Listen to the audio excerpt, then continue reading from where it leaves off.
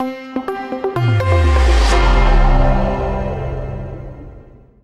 everyone, in this video I will be guiding you through how we can install Tabletrack on Plesk Server. So let's get started. First we will visit the Code Canyon website and download the file from the Code Canyon. Go to download section, click download, and from there download the Tabletrack files. And then we will upload the downloaded zip file to the server, extract on the server, and then move the content inside the script folder to root folder. Then we will open the public check.php in the URL, and then finally we will open without check.php and follow the instruction. These are the steps that we are going to follow. So let's directly jump to the demo. So here is the Plesk server. Let me create a separate subdomain for the demo of Tabletrack. Tabletrack. Let me create OK. So subdomain is getting created. It might take some time for the DNS propagation.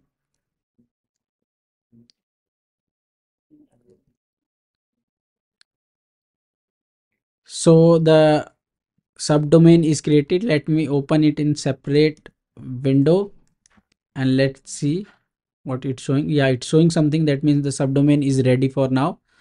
And the next step is just upload the files. Click upload file. Here is the files. So let me extract the next step. Let me jump back here. Upload the files to server, then extract.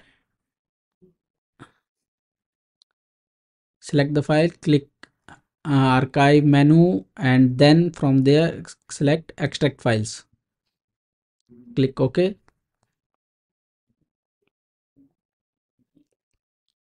Then wait for a few seconds. Here are the files.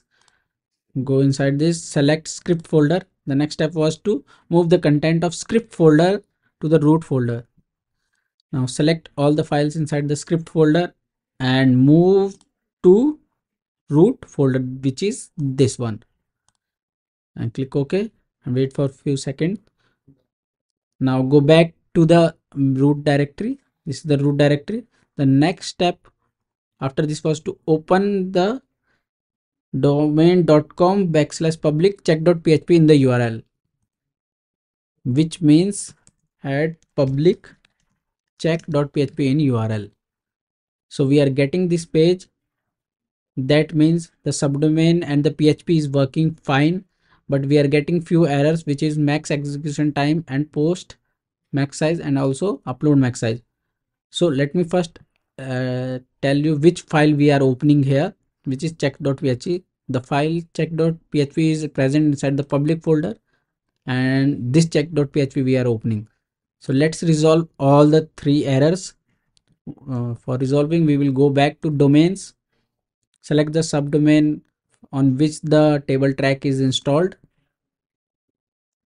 select PHP, and from here we can see that there is max execution time. Change it to 300, as in the drop down we only have a limit of 120. So let's keep 300. You can manually type it 300. Change the post max size to 100 MB. Upload max size to also 100 MB and click apply. Settings are saved. Let's reload the Tabletrack and see if the errors are gone or not.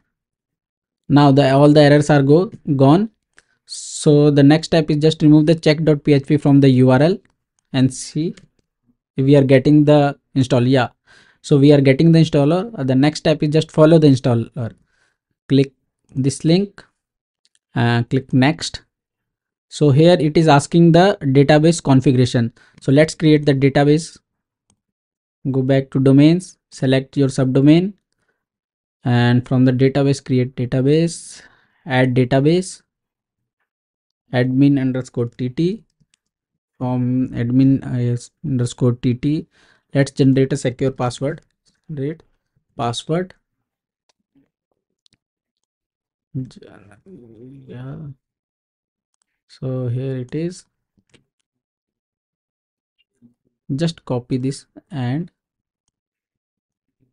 use here and give confirm password. User has access to all database. You can check it or not, completely depends on your. Click OK. Now go back to the installer, paste the password, and it was admin_tt, and same the admin_tt. Click next step. So we are getting the all the server requirements as green. We can click next step. This is also green. Click next step and wait for few seconds to get the application installed. So the application is installed now, and default login details are superadmin@example.com and password is 123456. Let's copy this. Click here to exit and click login. You need to enter your purchase code that you have got from the code canyon and email here. Currently I am entering something randomly and the email will be also random. For me, this random details will work as it's a demo, and for you it will not work. So do not copy these details. Okay, so the application is installed. Perfect. So the next step is we are getting a weird URL here. It's showing public in the URL, which I don't think it's good. And if we remove public from the URL, the application is no longer working. So our next step will be removing the public from the URL. I will share the link of the YouTube video that we have created to how to remove public from the URL. But since we are here, we can let me guide to the quick demo for that. We will simply go to the domains, select your subdomain, select hosting and DNS. From here select hosting, and from the document root just at the end enter the public directory. So we are pointing the subdomain directly to the public directory. Click save. Let me guide you where we are pointing. Go back here, files,